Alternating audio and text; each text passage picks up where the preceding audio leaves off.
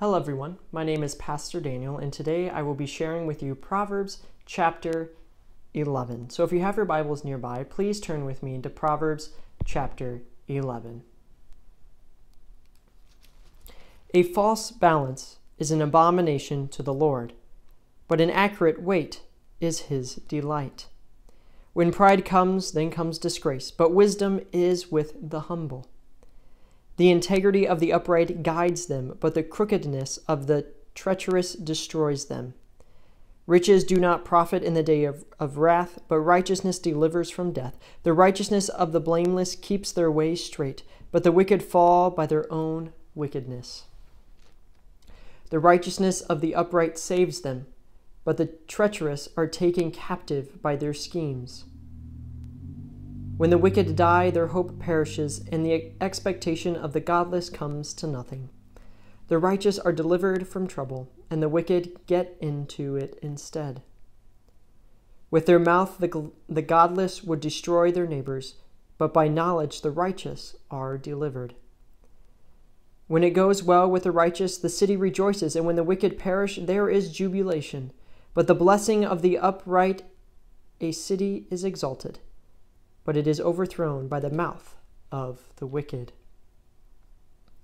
Whoever belittles another lacks sense, but an intelligent person remains silent.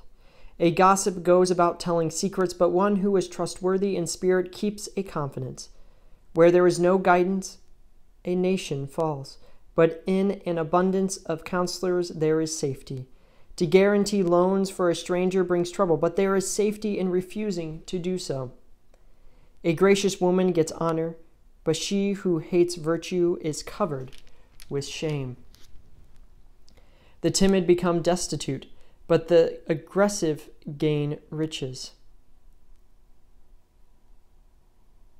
Those who are kind reward themselves, but the cruel do themselves harm. The wicked earn no real gain, but those who sow righteousness get a true reward. Whoever is steadfast in righteousness will live, but whoever pursues evil will die. Crooked minds are an abomination to the Lord, but those of blameless ways are his delight. Be assured, the wicked will not go unpunished, but those who are righteous will escape. Like a gold ring in a pig's snout, it is a beautiful woman without good sense. The desire of the righteous ends only in good, the expectation of the wicked in wrath. Some give freely, yet grow all the richer. Others withhold what is due and only suffer want. A generous person will be enriched, and one who gives water will get water. The people curse those who hold back grain, but a blessing is on the head of those who sell it.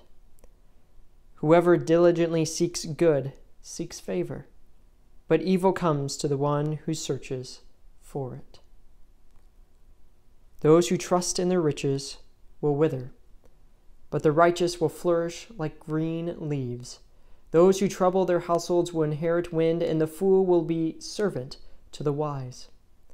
The fruit of the righteous is a tree of life, but violence takes lives away. If the righteous are repaid on earth, how much more the wicked and the sinner?